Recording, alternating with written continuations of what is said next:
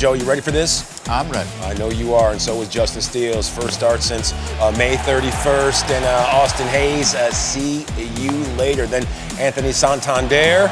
Jam. Yep, and that's how you finish things off. Jay Steele, he pays close attention during pitchers fielding. Gold.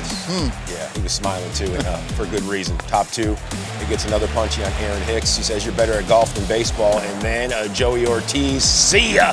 Still knotted at zero, Joe. Well, you see the effectiveness of the slider there. It was really good. And then Nico, third inning, 2 outs, behind in the count, and he pulls his hands in tremendously. If you see it in slow motion, you see him pull his hands. And good hitters have to have that adjustability. And you see the tight turns by Tauchman, which allows him to score on that double in the gap. Big 2-out, 2-run double for the Cubs. Yeah, he pull his hands in.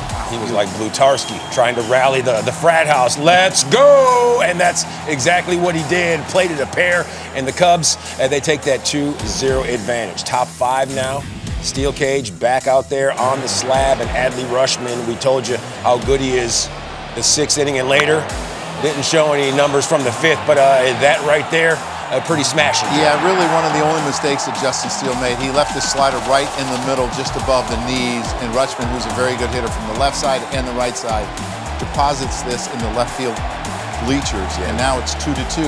But I loved how the Cubs responded. Okay, bottom of the 5th, gas money. Saw him catch up with T-Mac a little bit earlier, and this one, well, it grabs some outfield grass, and that's really all you can ask for, Joe. Yeah, I mean, he gets a double, and then you get a sacrifice bunt from Mastrobuoni, and let's play a little ABC baseball, and a sac fly from Tauchman, who's done it all. I mean, he has. Walked, he's played really good defense, he's hit, he's driven in runs, he's just been a complete player for the Chicago Cubs.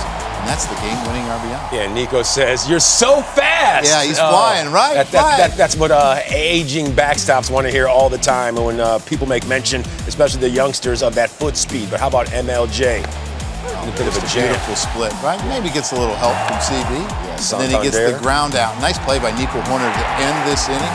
We saw him working on going to his left today in the pregame. Yes, That's exactly where that ball That's what you got to do. You got to work on the little things and make it that much easier to do the big things. And this one, well, it was hit big. But Mike Tauchman, there's that defense you made mention of. I mean, he got to the wall easy. He knew exactly where he was, and he makes this catch. I mean, that's at least a double if he doesn't catch it. And then we move to the 9th. And guess what we're calling this dude right here? Closer. That's right, Adbert Alzolay, Adam Frazier, see ya. Josh Lester, we prefer John. Adley Rutschman.